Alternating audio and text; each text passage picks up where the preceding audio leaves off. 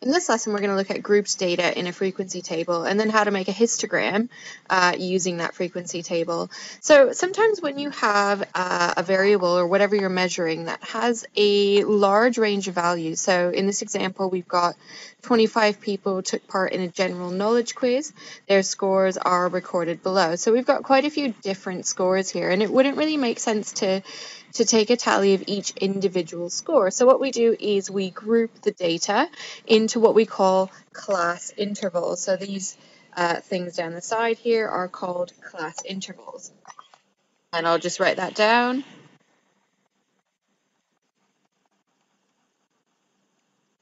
Okay, so we might have an interval of 0 to 9, 10 to 19, 20 to 29, 30 to 39, 40 to 49, 50 to 59, and 60 to 69.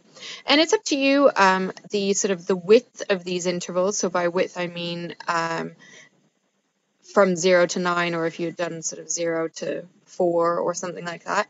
But it makes sense to do things that are in round numbers. Like I've got 10 in each of the class intervals. I've got a spread of 10, so that makes a bit of sense with this data. It's also up to you how many class intervals that you have, but usually between 5 and 15 is a good rule of thumb. So here we have 1, 2, 3, 4, 5, 6, 7, so we're within that 5 to 15. It's also really important when you create intervals here that all of your data fits within these intervals. So say I had a score of like 89, that wouldn't work because I haven't actually got anywhere that I could place 89 in these intervals. So you need to make sure that all the data fits in. You also need to make sure there's no overlapping. So if I had made this first interval 0 to 10, that wouldn't make any sense because if someone had a score of 10, I wouldn't know whether to mark them on in this class or in this one here. So make sure your intervals don't overlap. So I'll change that back to 9. And there shouldn't be any gaps in the intervals. So I go right from 0 to 9, 10 to 19, 20 to 29, and so on. I wouldn't go 20 to 25 and then make my next one 30 to 35 and skip out a bunch of numbers. Okay? Now, right now we're dealing with discrete data. So people's results in a quiz would be discrete data.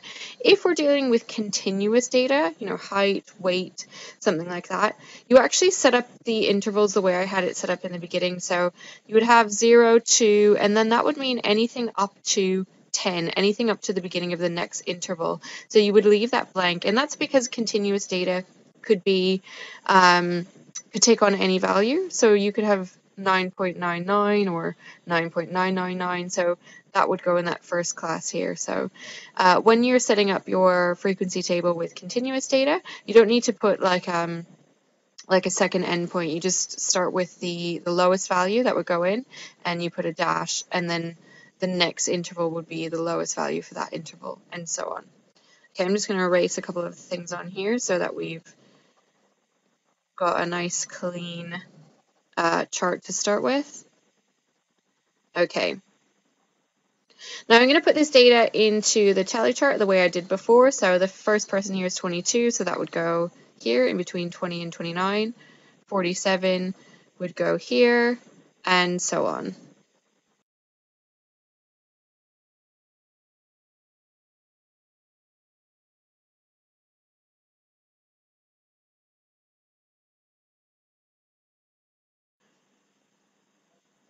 Okay, so here's my completed frequency table. So I've got one score in between 0 and 9, one score between 10 and 19, 3 between 20 and 29, 6 between 30 and 39, and so on. And this should add up to 25. So let's just check and see if I've done it correctly. 1 plus 1 is 2, plus 3 is 5, plus 6 is 11, plus 9 is 20, plus 4 is 24, plus 1 is 25. So my total there is 25. Okay, so now we're going to look at how you would take this data and put it into your CAS calculator to create a histogram.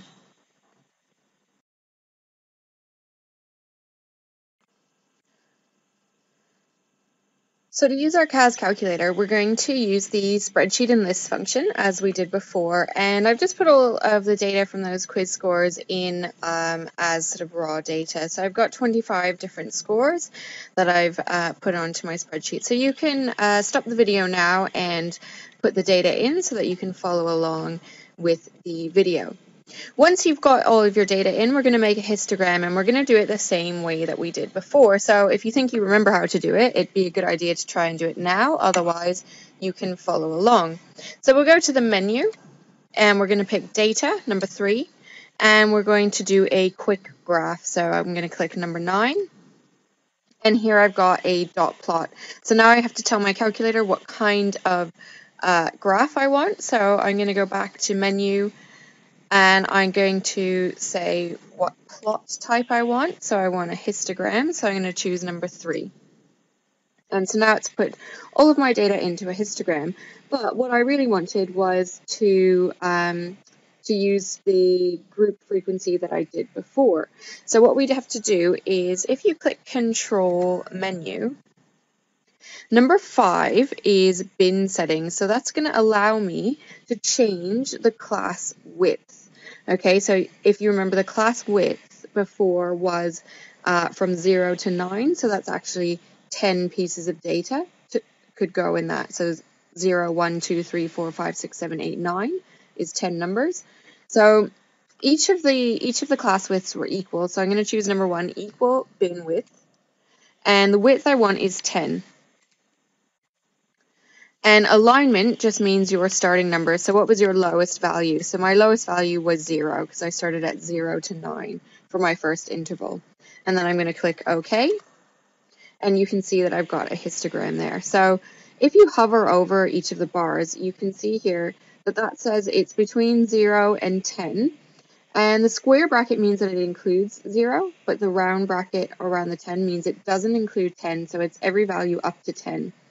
And you can see the 1 there, so that meant that the frequency was 1, which is what we had for our frequency table. If I go to the second bar, between 10 and 20, not including 20, I had a frequency of 1. Between 20 and 30, a frequency of 3. Between 30 and 40, a frequency of 6, and so on.